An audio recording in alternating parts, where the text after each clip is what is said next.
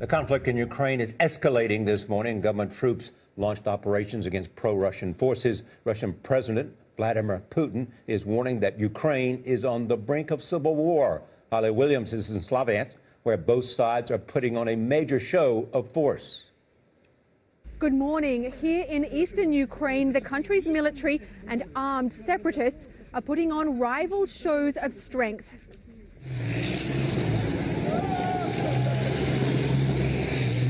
In Slavyansk this morning, there were masked gunmen on the streets and armoured personnel carriers flying the Russian flag.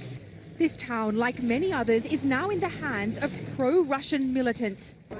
In nearby Kramatorsk, Ukrainian troops were helicoptered in yesterday to try to wrest back control of an airfield from the separatists. And 40 miles away in Kamyanka, more Ukrainian soldiers made preparations for a fight against the insurgents. Their general described it as an anti-terrorist operation. Ukraine's leaders blame Moscow for instigating unrest here, but the militants have popular support from many Russian-speaking Ukrainians who claim they're discriminated against by their own government. We're fighting for ourselves and for our land, said this man. Do I look like a terrorist to you?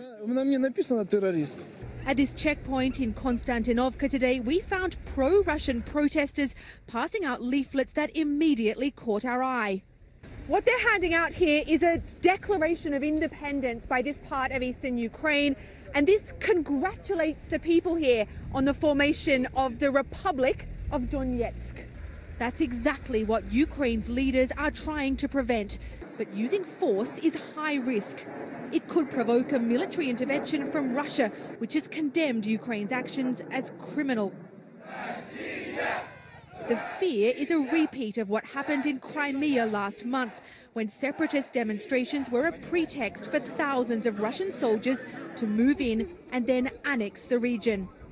As Ukraine once again teeters on the brink of civil war, many people in this part of the country have told us they would welcome Russian soldiers on the streets. For CBS This Morning, Holly Williams, Slavyansk.